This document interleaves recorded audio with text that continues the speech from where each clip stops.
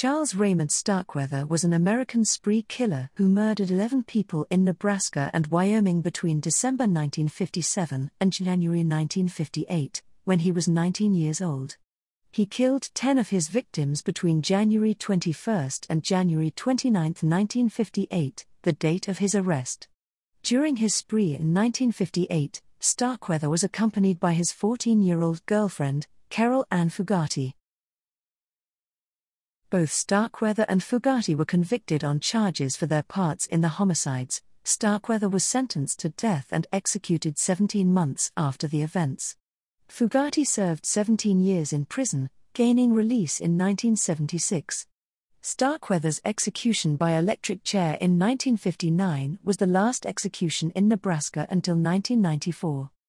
The Starkweather case has been continuously studied by criminologists and psychologists, analyzed as a case study for spree killers in an attempt to understand their motivations and precipitating factors.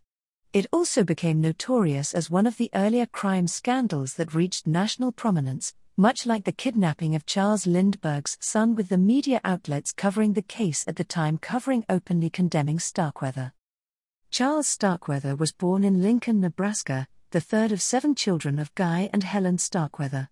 The Starkweathers were a working-class family. His father, Guy, was a mild-mannered carpenter who was often unemployed, due to suffering rheumatoid arthritis in his hands. During Guy's periods of unemployment, Helen supplemented the family's income working as a waitress. Starkweather attended Saratoga Elementary School, Irving Junior High School, and Lincoln High School. In contrast to his family life, Starkweather later recalled nothing positive of his time at school. He was born with genu varum, a mild birth defect that caused his legs to be misshapen. He also suffered from a speech impediment, which led to constant teasing by classmates. As he grew older and stronger, the only subject which Starkweather excelled at was gym, where he found a physical outlet for his rage against those who bullied him. Starkweather then began to bully those who had once picked on him. Eventually he felt rage against anyone he disliked. In this period as a young teenager, Starkweather went from being one of the most well-behaved teenagers in the community to one of the most troubled. His high school friend Bob Von Busch would later recall, "He could be the kindest person you've ever seen. He'd do anything for you if he liked you. He was a hell of a lot of fun to be around, too. Everything was just one big joke to him. But he had this other side. He could be mean as hell, cruel. If he saw some poor guy on the street who was bigger than he was, better looking, or better dressed, he'd try to take the poor bastard down to his size." By the time Starkweather dropped out of school, his parents and family were reportedly afraid of him due to his physically violent outbursts. In 1956, the 18-year-old Starkweather was introduced to 13-year-old Caril Ann Fugate, though her older sister, Barbara, who was dating Starkweather's friend, Bob Von Busch. Starkweather had dropped out of Lincoln High School in his senior year and was working at a Western Union newspaper warehouse.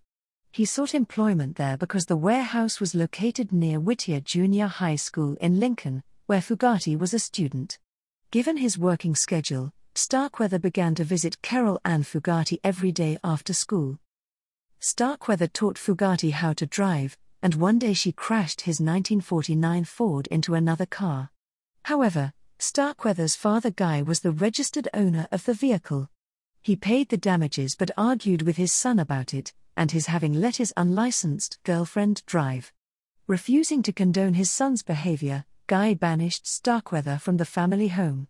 The young man quit his job at the warehouse and became a garbage collector for minimum wage. He began developing a nihilistic worldview, believing that his current situation was the final determinant of how he would live the rest of his life. While striving only to satisfy his biological needs and acquire power over others, he used his time on the garbage route to begin plotting bank robberies. He settled on a personal philosophy by which he lived the remainder of his time: dead people are all on the same level. Late on November 30, 1957, Starkweather became angry at Robert Colvert, a service station attendant in Lincoln, for refusing to sell him a stuffed animal on credit. He returned several times during the night to purchase small items, until finally, brandishing a shotgun, he forced Culvert to give him $100 from the till. He drove Culvert to a remote area, where they struggled over the gun, injuring Culvert before Starkweather killed him with several shots. On January 21, 1958, Starkweather went to Fugate's home to get his girlfriend.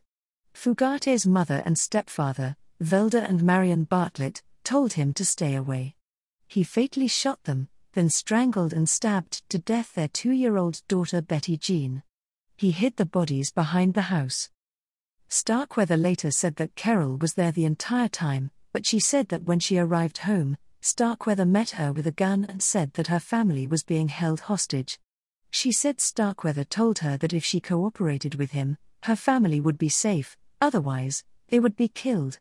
The pair remained in the house until shortly before the police, alerted by Fugate's suspicious grandmother, arrived on January 27. Starkweather and Fugate drove to the farmhouse of 70-year-old August Meyer, one of her family's friends who lived in Bennett, Nebraska. Starkweather killed him with a shotgun blast to the head. He also killed Meyer's dog. Fleeing the area, the pair drove their car into mud and abandoned the vehicle. When Robert Jensen and Carol King, 2 local teenagers, stopped to give them a ride, Starkweather forced them to drive back to an abandoned storm cellar in Bennett. He shot Jensen in the back of the head.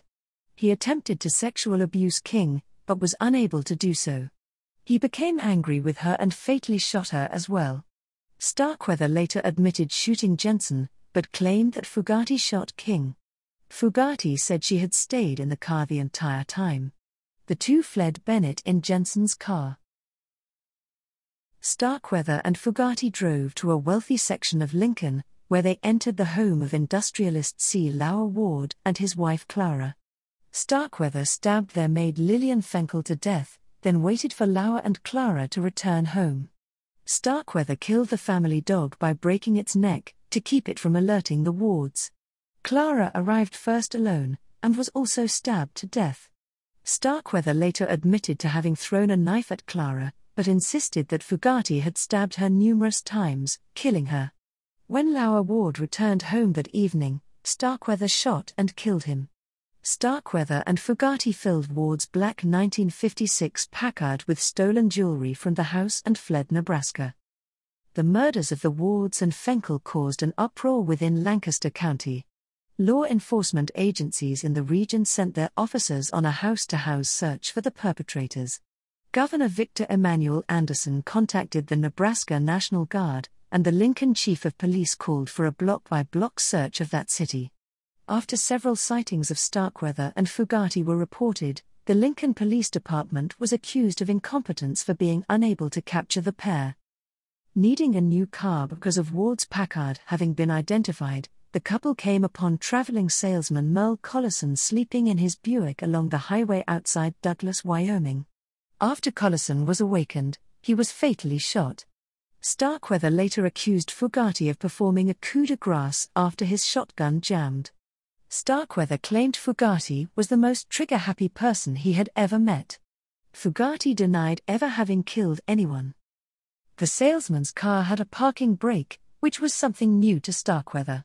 While he attempted to drive away, the car stalled because the brake had not been released. He tried to restart the engine, and a passing motorist, geologist Joe Sprinkle, stopped to help. Starkweather threatened him with the rifle, and an altercation ensued. At that moment, Natrona County Sheriff's Deputy William Romer arrived on the scene. Fugate ran to him, yelling something to the effect of, "It's Starkweather. He's going to kill me." Starkweather drove off and was involved in a car chase with 3 officers, exceeding speeds of 100 miles per hour. A bullet fired by Sheriff Earl Heflin shattered the windshield and flying glass cut Starkweather deep enough to cause bleeding. He stopped and surrendered.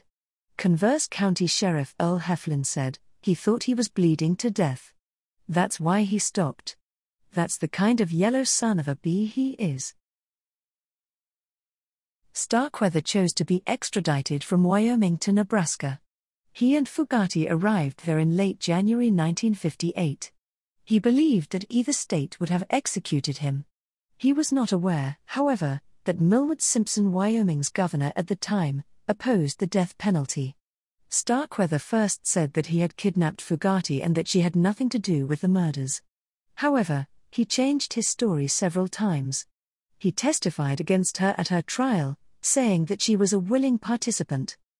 Fugate has always maintained that Starkweather was holding her hostage by threatening to kill her family, claiming she was unaware they were already dead.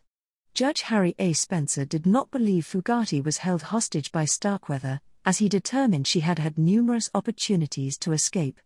When Starkweather was first taken to the Nebraska penitentiary after his trial, he said that he believed that he was supposed to die.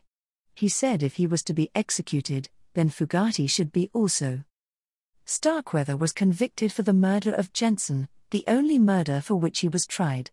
On May 23, 1958, he was sentenced to death, and Starkweather was executed in the electric chair at the Nebraska State Penitentiary in Lincoln, Nebraska, at 12:04 a.m. on June 25, 1959. Starkweather gave no last words, but in a letter from prison to his parents, wrote, "But Dad, I'm not real sorry for what I did, cause for the first time me and Caril have more fun." He was reportedly indifferent about his impending death and had resigned to his fate. Following the execution, Starkweather was buried in Wyoming Cemetery in Lincoln, as are 5 of his victims, including Mr. and Mrs. Carl Ward. Fugate was convicted as an accomplice and received a life sentence on November 21, 1958. She was paroled in June 1976 after serving 17.5 years at the Nebraska Correctional Center for Women in York, Nebraska. She settled in Lansing, Michigan.